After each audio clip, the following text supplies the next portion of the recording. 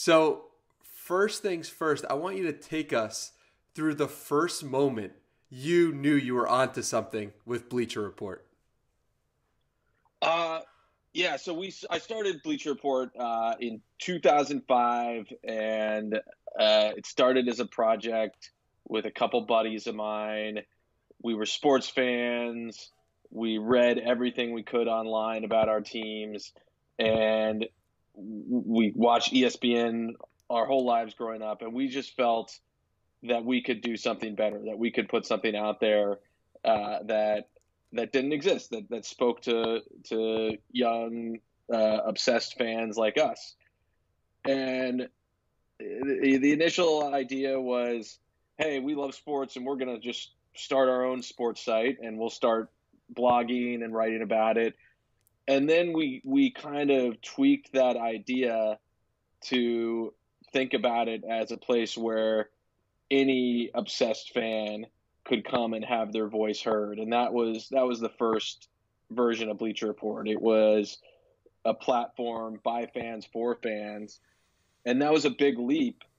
But the part that really got me thinking that it could be something was when we started having all sorts of people from all over the country, all over the world, starting to come to Bleacher Report and write about sports and be a part of the community. And it was,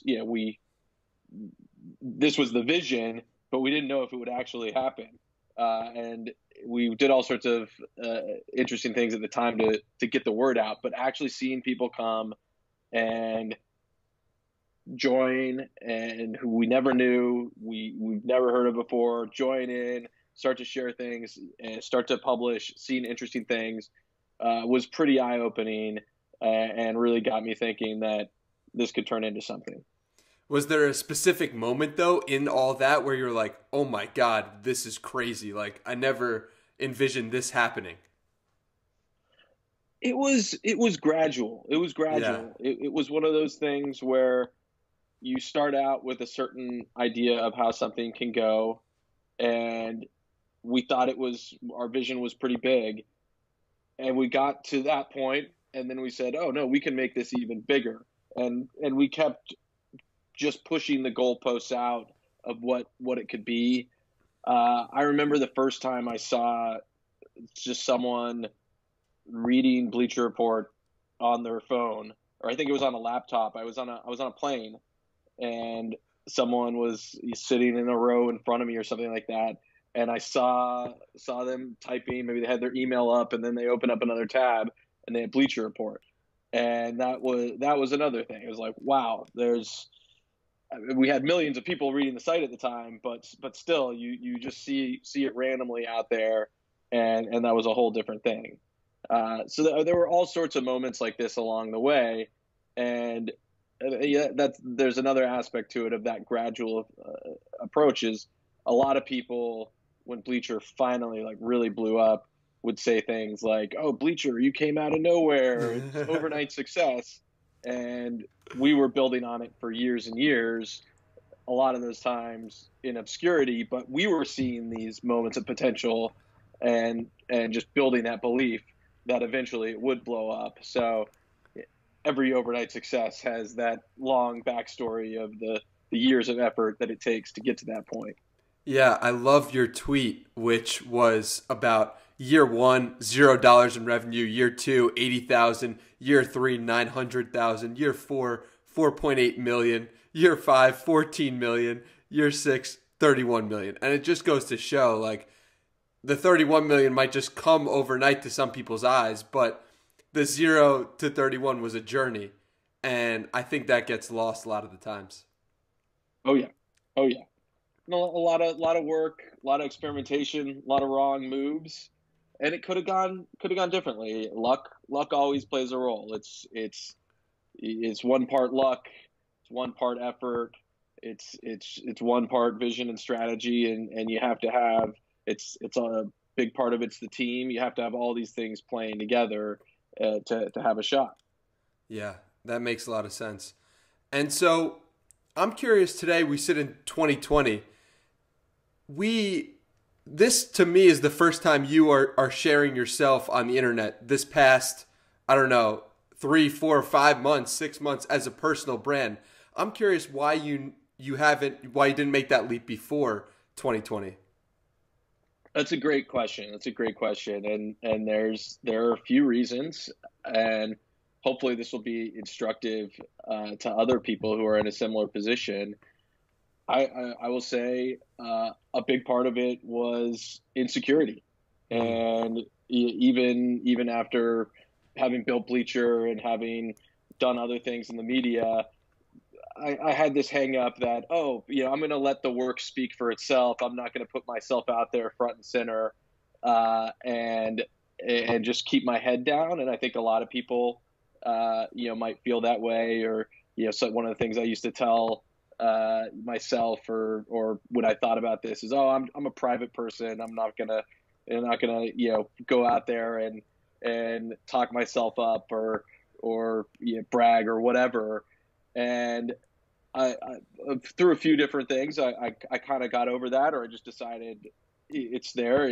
Everyone feels insecurities or feels maybe hesitant to speak up at certain points, but I let myself just push through it and get over it, which has been really gratifying. It's been great to tell my story from my point of view. I've been behind so many other media brands, where working with so many other great storytellers, and it's been fun to get in that creator seat and see what it's like, and also to meet a lot of really interesting people like you, and a lot of other people I've met via Twitter, via my blog.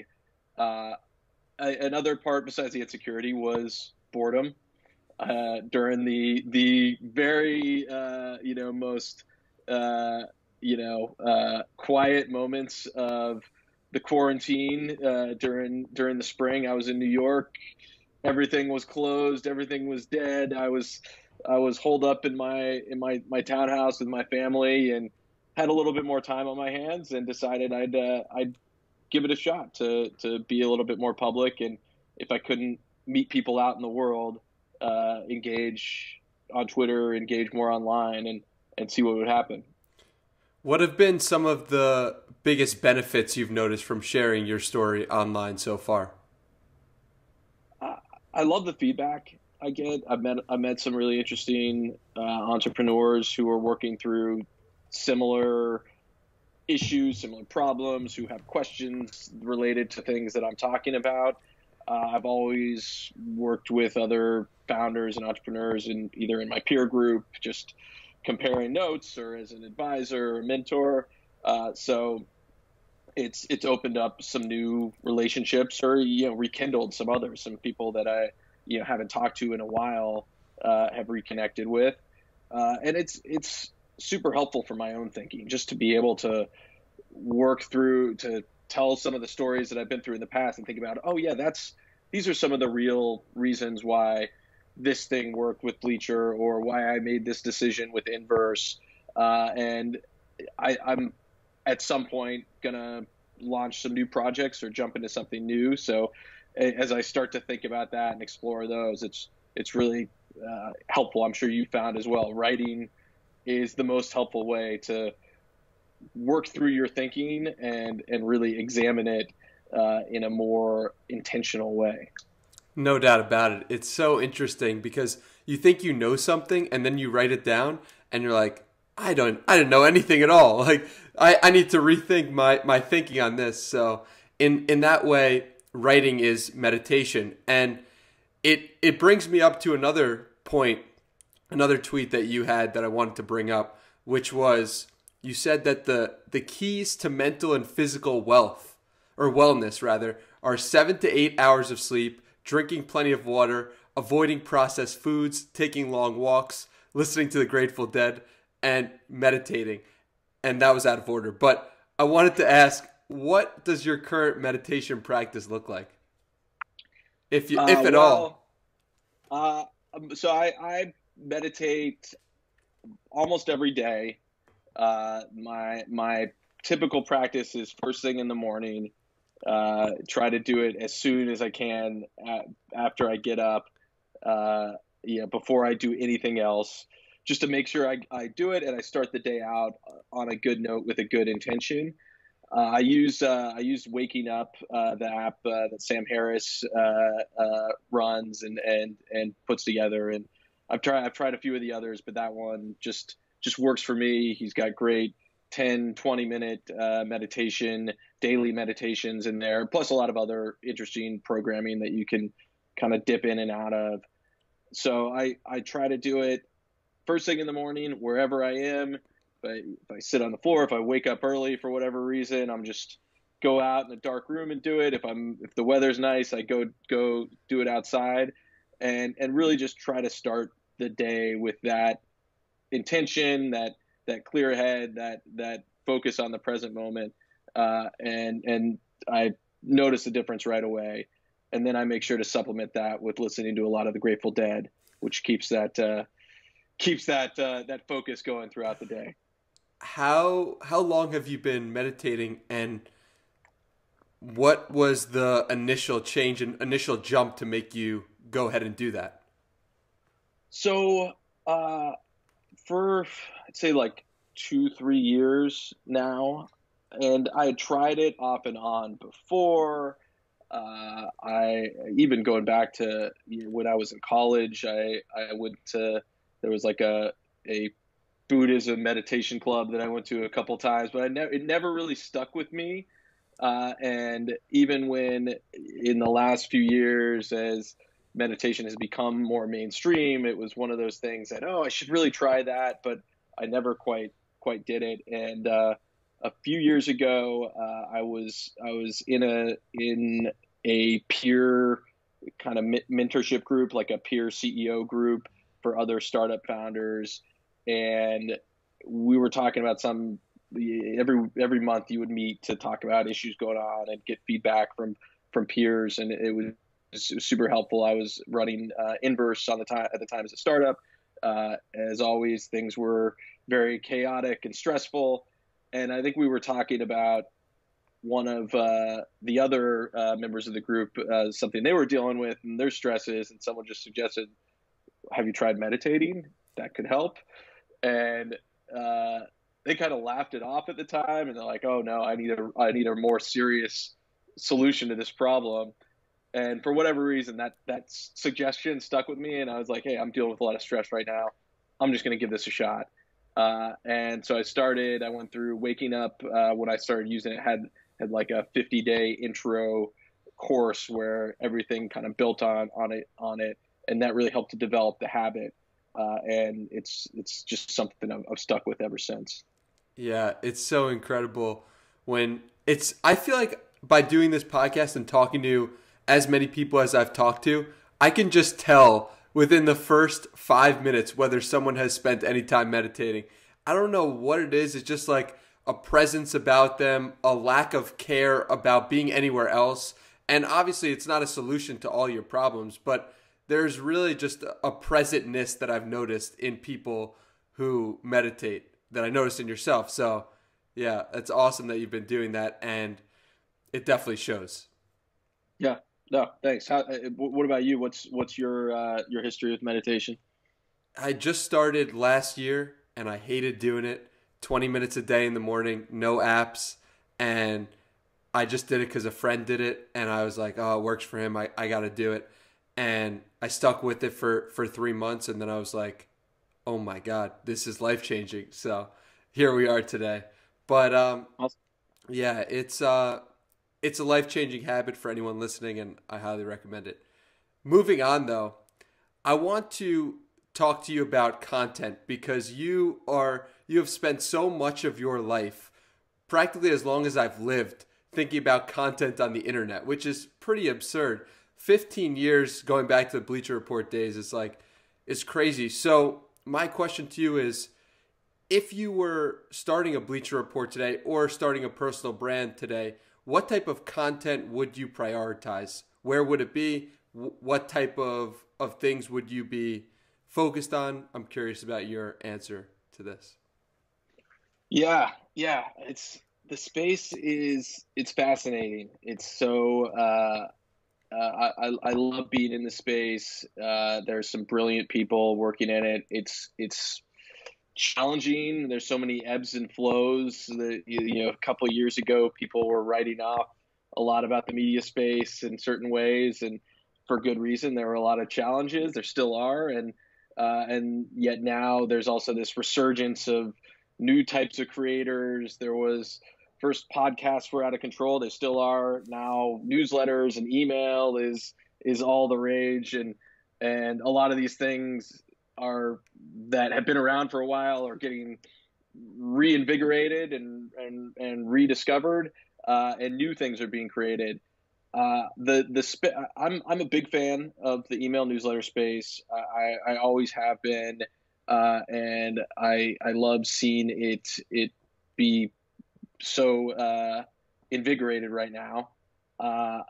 It's a little crazy, how many newsletters there are out there, but I think within good reason, it's a great medium. And I think if I was starting something new today, I think newsletters would be a big component.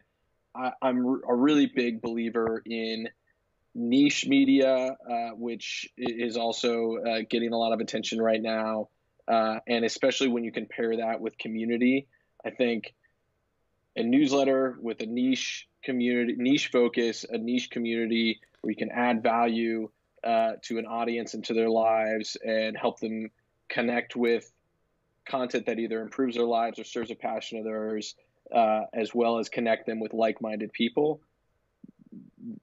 If you find something in that space, there's a lot of potential. So those are some of the spaces I'm looking at.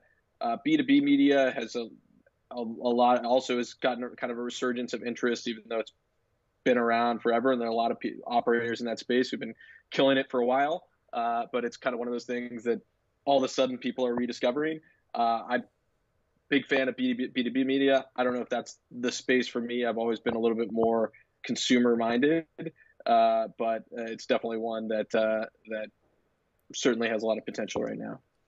When you look at niche audiences, I was shocked by doing research for this conversation that there's an Elon Musk newsletter that has 60,000 subscribers. Like, this is so crazy to me. And it got me thinking, like, who's going to create the Joe Rogan newsletter? Who's going to create the Gary Vaynerchuk newsletter? Like, there's niches within people that we don't normally think of as niches. And it just got me thinking when you brought that up in a different conversation. So what other opportunities are there like that where people could grab onto that and take that if they're thinking along those lines? Yeah. Well, there's the old adage about media is all about bundling, then unbundling, then rebundling, and we're maybe that's constantly happening, but we're definitely in a phase right now where there's a lot of unbundling happening, and there's probably some bundling happening too. One of the big opportunities is unbundling Reddit and looking at subreddits that have huge interest, huge community, and thinking about how could that exist as its own media brand / community. And that was a little bit of some of the idea behind Inverse, and we looked at the Futurology subreddit, which has a great community, and thought, hey, what if there was a media brand which really served that community very well? We went a little more broad than that at the end of the day, but definitely have a core of Inverse, which focuses around that futurology type topic.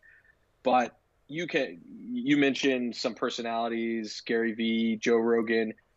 They obviously have huge followings. You could build something around them, or you could build something around the idea of them. Mm-hmm. The psychographic of the person who is a big fan of them, whether it's kind of the biohacker aspect that Joe Rogan really digs into, or kind of the hustle culture side of Gary Vee. So I think you can look at Reddit, you can look at who's big on social platforms, who has a big podcast, and find these niche audiences that clearly have a passion, and just align that with something that you're interested in to build something around. When building Inverse, were the tactics then to write the article on Inverse and then post it on the Futurology Reddit? Where'd you go thinking about building that traffic source?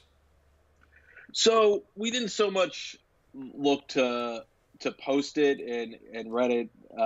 Reddit is so community driven. You really want that to happen organically. So we looked at, hey, what are the topics that the members of the community, the moderators who have a lot of influence, what are the ones that they're really interested in? What are the stories that tend to really go off? Elon Musk clearly is one. Almost anything he touches, gets a lot of traction there. But there's some interesting, when you talk about things like developing fusion technology or these moonshot type projects. Anytime there's a development in those get a ton of interest on those communities. So we really looked to the community to mine it for insights and ideas about where we should cover, and then built through our own editorial efforts a lot of expertise and authority around those topics, and then the shares started to happen organically from there. How many different newsletters do you guys currently have at Inverse? So we've recently made a few changes. I think we have 4 now. So we have Inverse Daily, which is our daily flagship that goes out to a few 100,000 people and covers the big stories that we cover with a slant towards science and technology.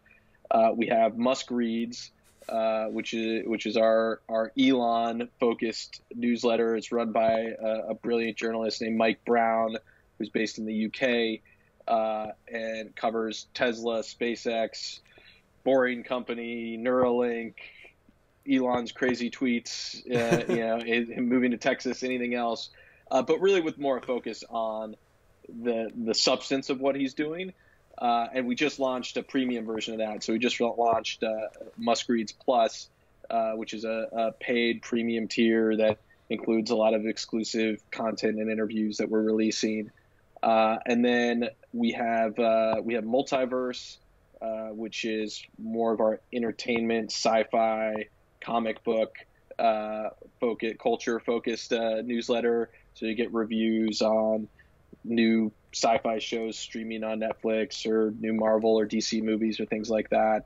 And then we have Strategy, which is aimed at more of a business audience, but it's really driven by behavioral psychology and kind of the science of business, and how you think about leveraging science to get ahead in your career, or help you with recruiting or collaboration in the workplace, things like that. How do you think about premium content in general? Because when I think about it, I think, I don't want to hide some of my best work to more people, but at the same time, I understand there's a need when you're producing media, producing content, to get paid for it.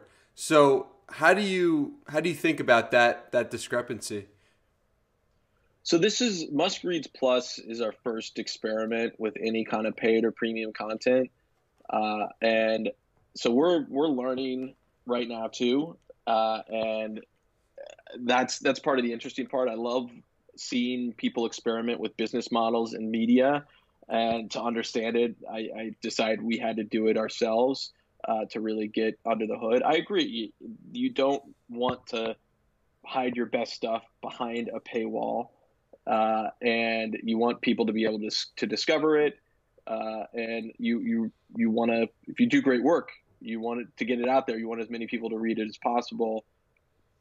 I think there are ways to provide enough value to an audience to make them very comfortable with paying, and to provide those exclusive pieces while still leveraging the work that you're doing to a greater audience. So we, for this newsletter, we may do an in-depth interview with a early engineer at SpaceX or something like that, and get a lot of insights into how they thought about some of the projects that they worked on. And we may take the best nuggets of that and release those in the free version of the newsletter, put them out as articles on Inverse, try to get as much mileage from that as possible, and reserve the full in-depth interview. Maybe it lasted a couple hours and goes very long for the premium subscribers who just want everything.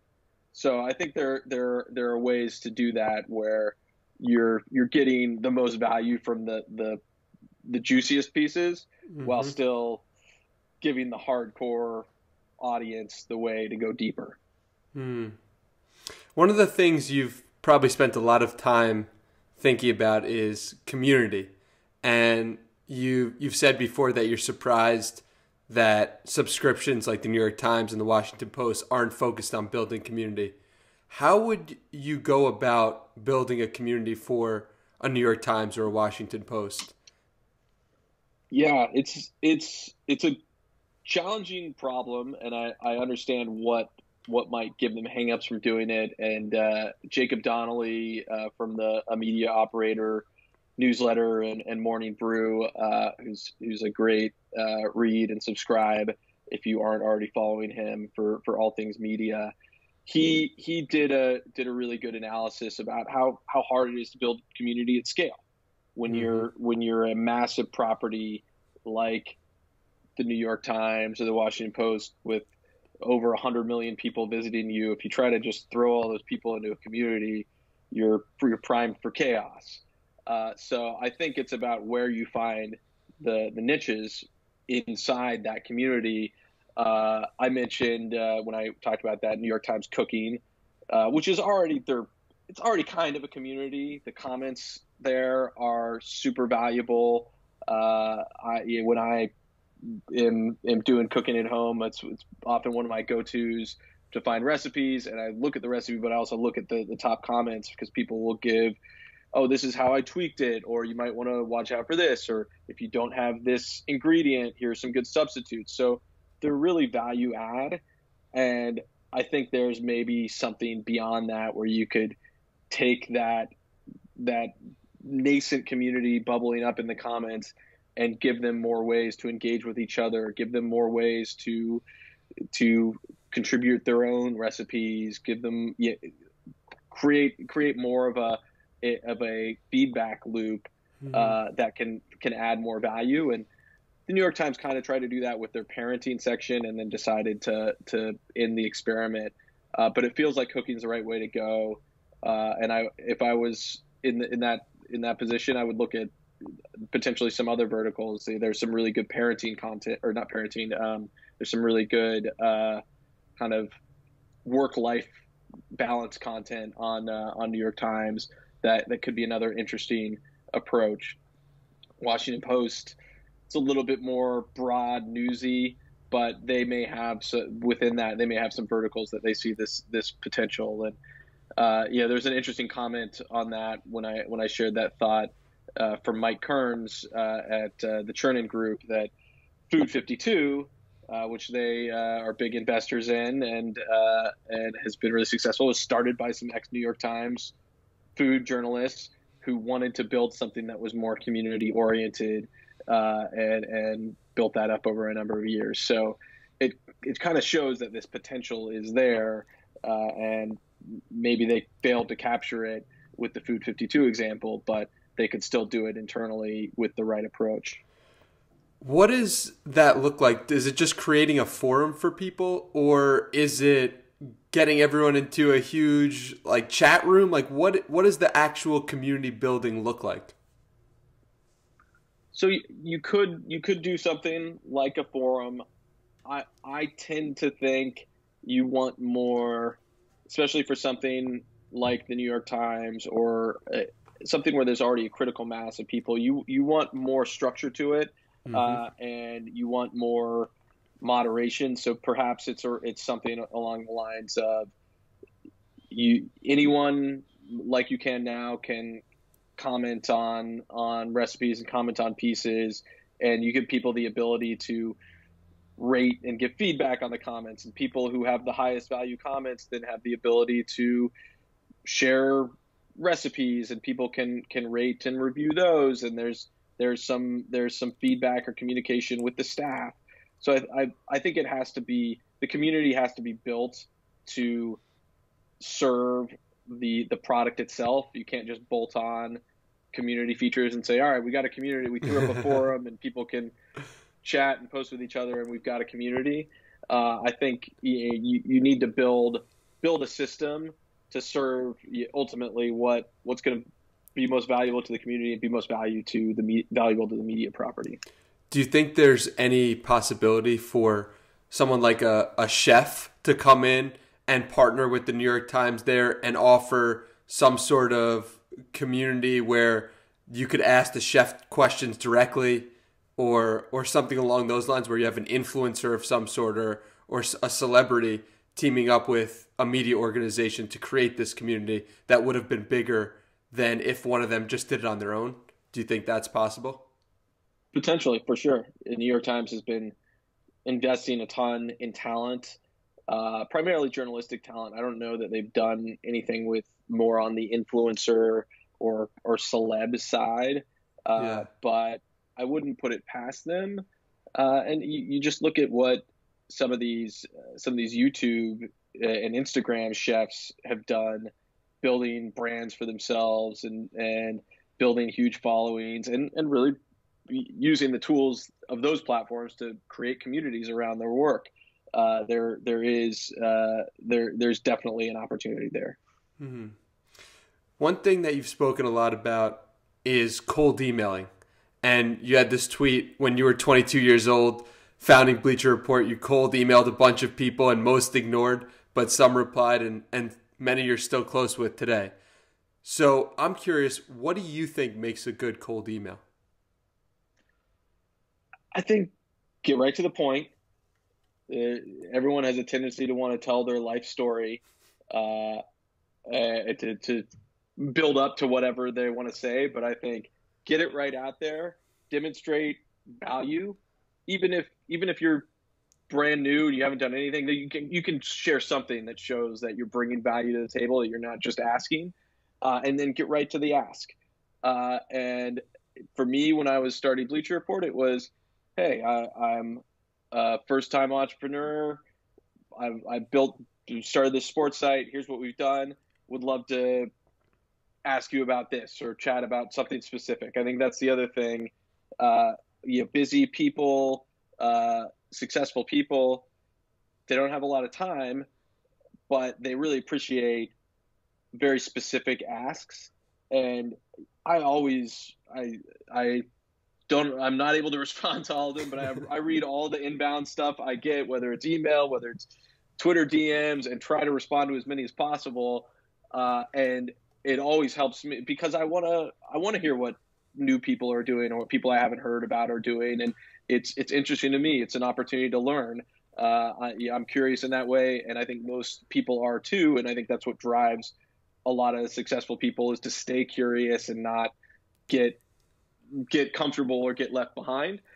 So if you are new to what you're doing, if you're looking to level up, if you're looking to get in touch with someone that you look up to, use that to your advantage and share something cool that you're working on, or some insight that you have, or something that you published on Twitter or on your site that's going to be relevant, and then get to the point around an ask. Because that's the other, when I do get something and it's just a general, hey, I want to pick your brain or would love to chat sometime about something very broad, it's hard to get geared up to do that, or it's much easier to say, I don't know if I have time for this, or I don't know what this is really about, versus if someone's got something very specific that they want to tell me about, they want to ask about, then it makes it that much easier. You got to tee it up for someone.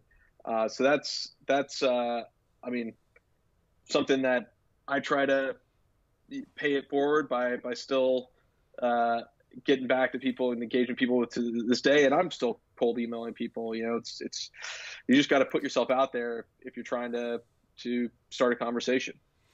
I think that so often when you're in that position of, being that first time entrepreneur, you have the tendency to believe that other people are too busy or they'll never respond to you. But like you said, it's like, yes, most won't respond, but the point is that there are people who are curious about people coming up. And what I found very interestingly when reaching out for this podcast is that some of the most successful people in the world respond to their email in 5 minutes.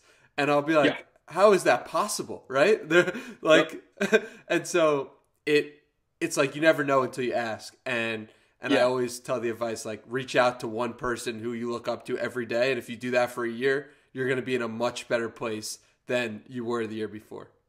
You build a hell of a network. You will. And, I always think about the stories that used to come out back when Steve Jobs was still alive, where a new iPhone would come out and there'd be a bug or an issue with it. And people would email him and he'd send off one-line replies with either he'd say thanks for the feedback, or he'd kind of push back on them and say it's supposed to work that way. And if Steve Jobs had time to respond to people's customer support emails, then you got to think that other busy people are willing to read and respond. On the topic of Steve Jobs, I saw today a video of Steve Jobs in 2007 scrolling for the iPhone with the crowd in the background and them losing their minds that the screen scrolled. Like, I thought it was just hilarious, and it just goes to show how far technology has come. On that topic, how far have you seen media come in the last 15 years? What are some of the things in media today that you either can't believe that it's so advanced or so antiquated that it still is the same way that it was 15 years ago? Yeah, media, like I was saying before, it's very cyclical, it's very up and down. A lot of things go away and then they come back, and there are many models in media that they just work. You look at the interest verticals. Sports is a big interest vertical, and it pretty much always will be, whether it's going back to the sporting news 100 years ago, then Sports Illustrated, then ESPN, then Bleacher Report, then Barstool, then whatever's going to come next. And it's just all about remixing the form and the format. And that's always changing. And sometimes that goes away and comes back, just the way the newsletters have. I think the most interesting thing for me right now is the rise of the individual creator and just the tools available to them. People like yourself who are building personal media empires. And that's also something that's been around. It's not like this has never happened before. An example I always throw out there is Martha Stewart, who built a personal media empire around herself, a couple decades ago, and is still going strong today. And her company grew and went public and all these great things. But it's definitely happening at a faster rate today. And I think the tools are there, and some of the tools have been around for a while too, like blogs, and social media is not exactly brand new. But I think the combination of the tools, the way people are using them, and I think also the monetization, which is really the missing piece. There are ways now that you can make money as an individual creator without selling your soul, without being completely dependent on advertising, which advertising isn't, I don't think it's evil. I don't think it's bad. Most of the business I've been involved with have made most of their money off of advertising, but it's not for everyone.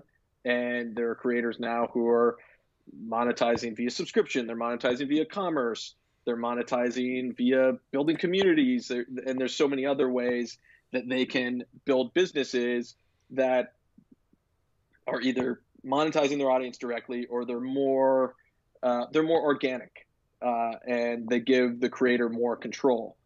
So I think that's a trend that I'm super interested in, and I think that is changing things. And I think the question is, well, where does it go next?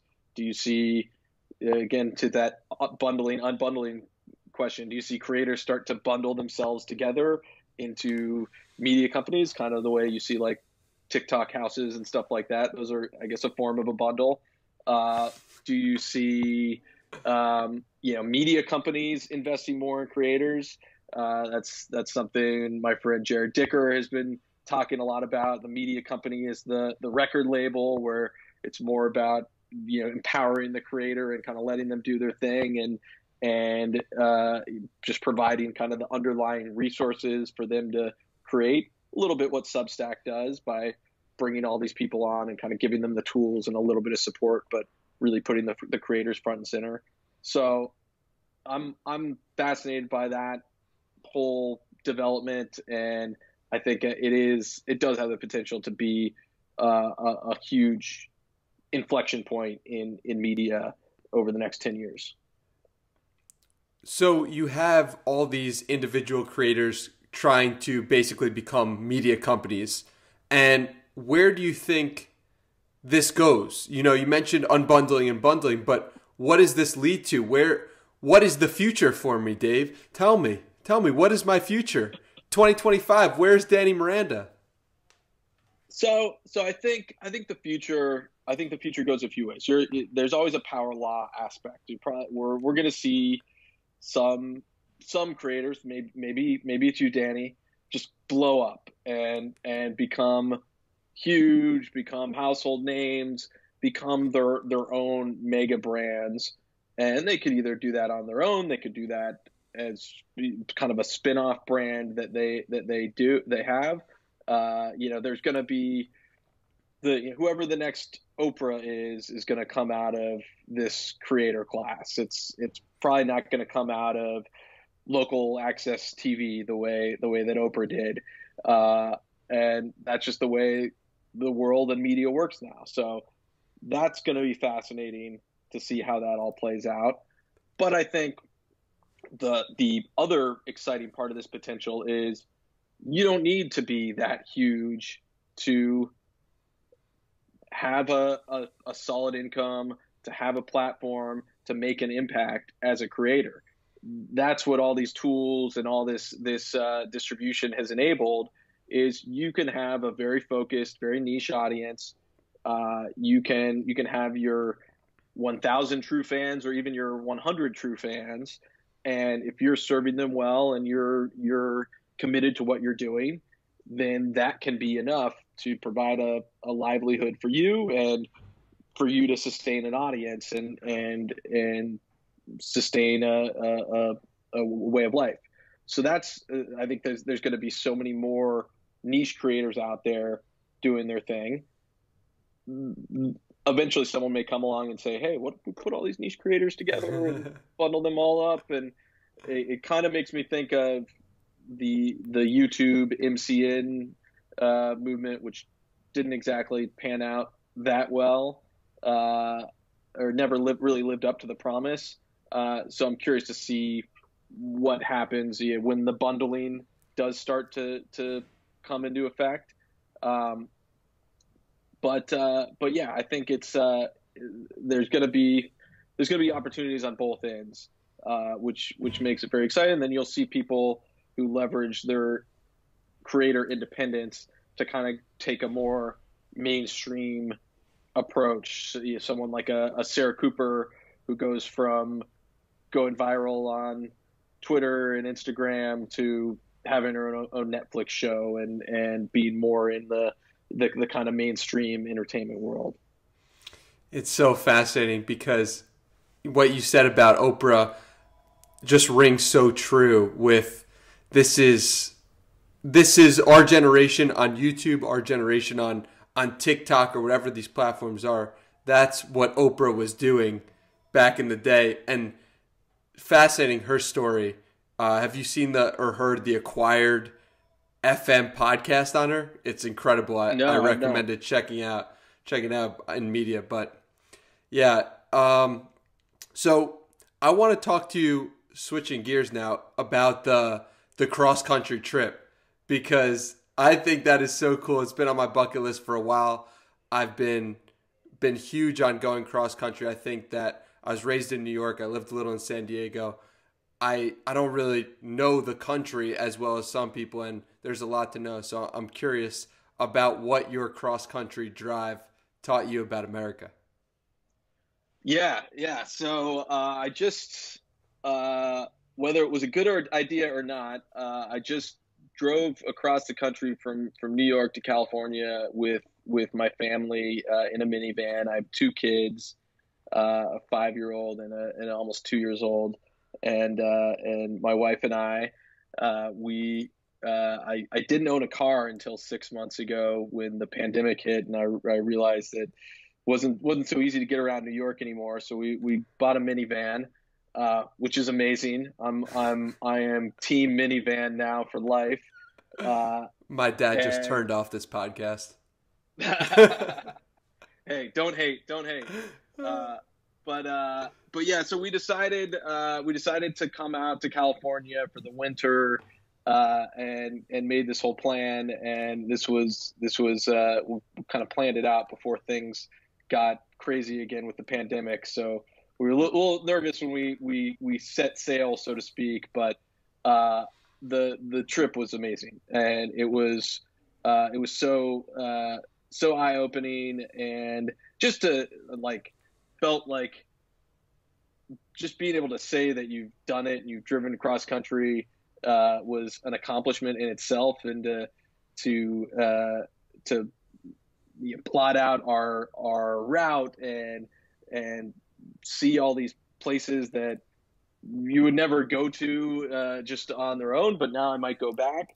And hopefully something, my kids are pretty young. I don't know if they'll remember, but they'll be able to say that they did. And because of the pandemic, we had to keep our distance from things. We weren't able to mix in with all the different locations the way we would want to normally. But we visited several national parks. We drove through some amazing areas. I think the most fascinating part of our trip was driving through. We took a southern route, so we drove through West Texas and southern New Mexico and Arizona, and just seeing the landscape there and how it changed, just being out in the middle of nowhere, and seeing how huge this country is, was incredible.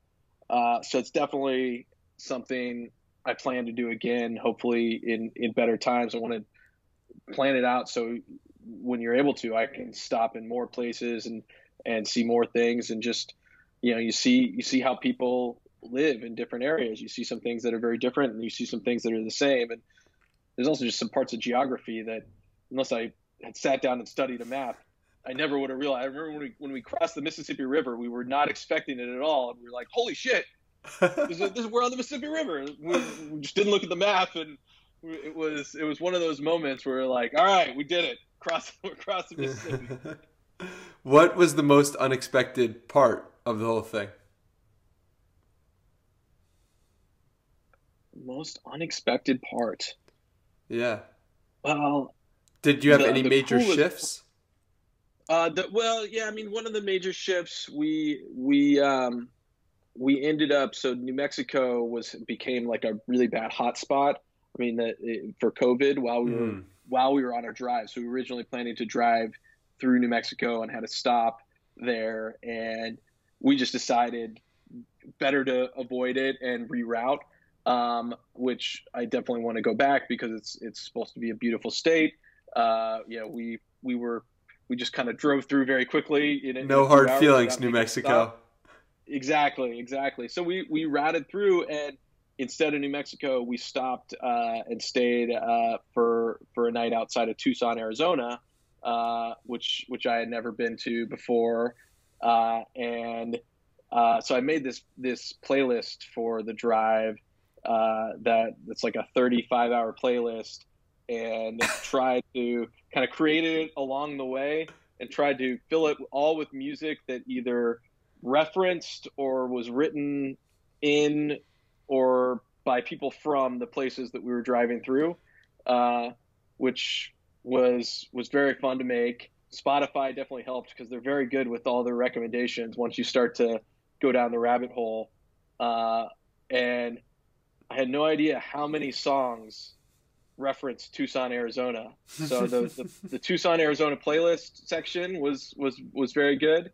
And then we went to Saguaro National Forest or National Park, right outside of Tucson, which is where they have all these massive cacti, Wow. like the classic cacti that look like this, with the arms up and out for the listeners. But that was just the coolest place. And we drove into the middle of it and we got out with the kids and we hiked around and got all these amazing pictures of cacti and these vistas and plateaus. And that was somewhere I never would have gone had we not been on this trip. Wasn't even on my radar. And now I'm like, oh, I want to go back and go see it again, a different time of year or something like that. I'm surprised you haven't started a music blog because you're a man of so many different interests. You got the sports, you got the futuristic. Is music your next venture? It could be. I wouldn't put it past. I've definitely thought about it, and I'm music is my number one interest and passion right now outside of the things I do for work. And part of me says I want to keep something sacred, and I will. I mean, sports has always been a huge passion, but definitely working in the sports industry after a while kind of burned me out on it, where it changed my relationship with it. So I don't necessarily want that to happen with music either. But I would love to be involved in it in some way beyond my experience as a fan. What changed when you worked in sports long enough where you were just like, I can't do this anymore? Like a quick story is like Stephen A. Smith was working nonstop 24 hours a day during the finals. He was boarding a flight and a fan walks up to him and is like, "What do you think of Kobe?" or whatever. And he's like, "Dude, I cannot do this anymore." And he was like burned out from sports in that moment. Like, you can't talk about it 24/7. Everyone expects you to talk about it all the time. So was it something similar like that to you? Friends coming up to you and stuff like that? Definitely like that.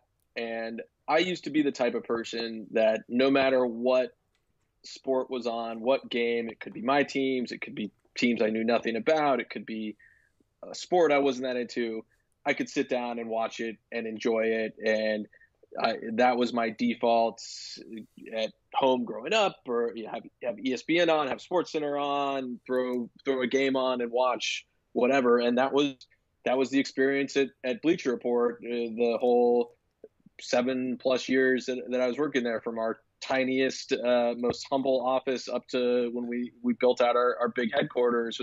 We'd always have flat screens on the wall, playing sports, no matter what time of day, while you were working, following along with what was happening. And that was the job.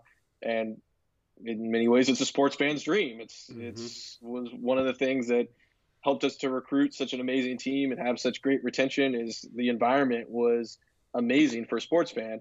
But over time, that being part of the work and part of just constant exposure to it, it just got to be too much. And once it was finally, we sold the company, and when I eventually transitioned out, I just needed a break. And I kind of got to the point where it's like, I don't need to watch another game for a while. I don't need to. I can tune this out.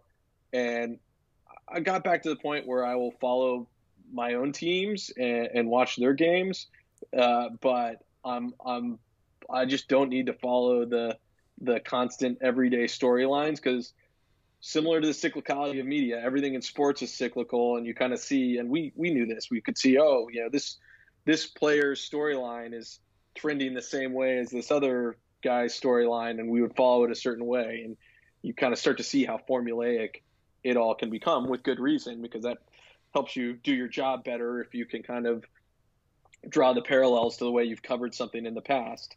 But it's one of those things. You see how the sausage is made, and you start to regard it a little differently. Yeah, makes a lot of sense. And it's good, I guess, that you've come back to your healthy relationship with sports, because you probably watched enough sports in those years where you're working at Bleacher Report than some people have their whole life. So I mean, I can understand where you're coming from. Potentially so. Potentially so. All right, before we wrap this thing up, it's been a great conversation.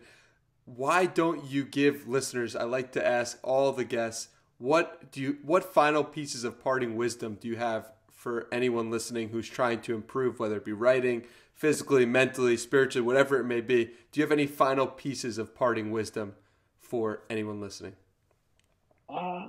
Yeah, I would say don't be afraid to put yourself out there, and you realize, we talked earlier about insecurity and the insecurity of using your own voice publicly, and it's something that even I dealt with and deal with to this day, and I know lots of other people have shared their stories about that, and I think that's as good a lesson as any, especially in today's age, because you have the ability to get your voice out there, to connect with people.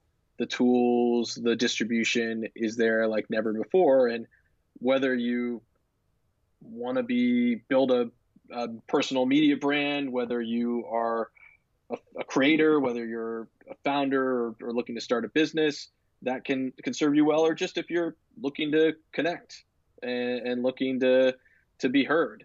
The only way that you're going to do it is by putting yourself out there and just pushing through those insecurities. So I encourage everyone to give it a shot. That's great advice. Thank you, Dave. Where can people find you on the internet before we send them off? So you can go to davenemetz.com. The domain is very easy to remember. And that's where I have my personal home. I write a weekly essay there. I have a newsletter you can subscribe to, where you'll get the essay, or you can follow me on Twitter at Dave Nemetz, and you can get all that stuff there too, along with my general thoughts and random ideas. And of course, we would love everyone who hasn't to go to Inverse. Go to Mike and input some of the other publications I oversee at BDG. We have some great journalists there who are doing amazing work. So always got to rep them as well. Awesome. And those links will all be in the show notes at dannymiranda.com/podcast. Thank you, Dave, for joining us today. It's been a great conversation. Really appreciate you taking the time, and have a great one. Yeah, no, thanks, Danny. This was awesome. Really appreciate you bringing me on.